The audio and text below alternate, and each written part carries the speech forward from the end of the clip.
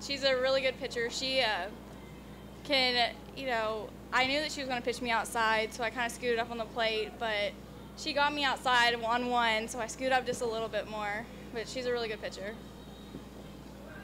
Was it tough to guess, or how tough was it to adjust there as the game went on? It wasn't that hard. We had watched a lot of film, and we kind of get scouts. Our batting coach kind of helps us out a lot, so we all had a plan, and we kind of stuck to it, and kind of fell apart at the end, but she got us, and she's good. How did you feel they responded the first time in the NCAA tournament for a while?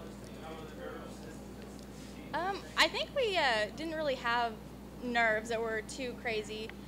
We read a book, and we kind of stuck to a plan, and we kind of have, it's called a warrior dial, and we stuck with like a certain level that we wanted to be on, and we let it go with like playing hacky sack and stuff, and we knew that we were going to come out, and we've never been, so we just were going to play and have fun.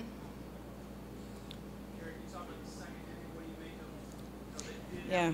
No. Well, no. Yeah. I told Bree, I mean, you're the 12th seeded team in the country, and we gave up 8 hits, but they scored 8 runs, We walked a couple of kids, and if a call goes maybe a different way, I thought Fish made a great play on Cox, but, said she beat it out, and that's where the game turned, because at that moment it would have been 2-0. And the next kid gets a triple, clears the bases, and it's 5-0. But that's how Ole Miss plays, They're so good and so fast and can create so well. But I was really proud of our kids, The moment wasn't too big for them. They hung in there. Again, you look at the last inning when they score the 3. It's a bunt in a perfect spot and a ball that hits the chalk line. And that's how it started. I felt our kids were right with it. I thought Bree threw fantastic.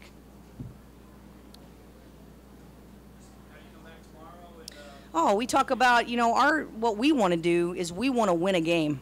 These kids, I've been before, but these kids have not been before.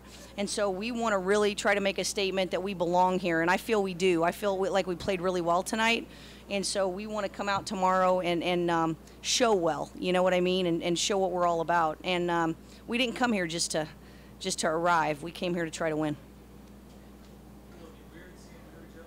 Oh, yeah, for sure. No, she's one of my best friends in the world. She's a great Saluki, and it'll be great playing against her.